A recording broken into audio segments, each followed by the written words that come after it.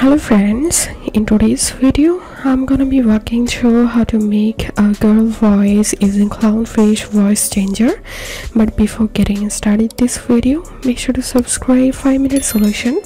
So download and install the clownfish voice changer app to your device, and now open the app and click here, and here you will get the clownfish voice changer. So right click on it and click on set voice changer. And now from this list you have to select female page.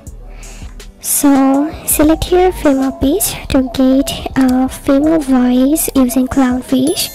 So that's how you can do it. If this video helped you, give a thumbs up and please consider subscribe to 5-minute solution. Thank you for watching.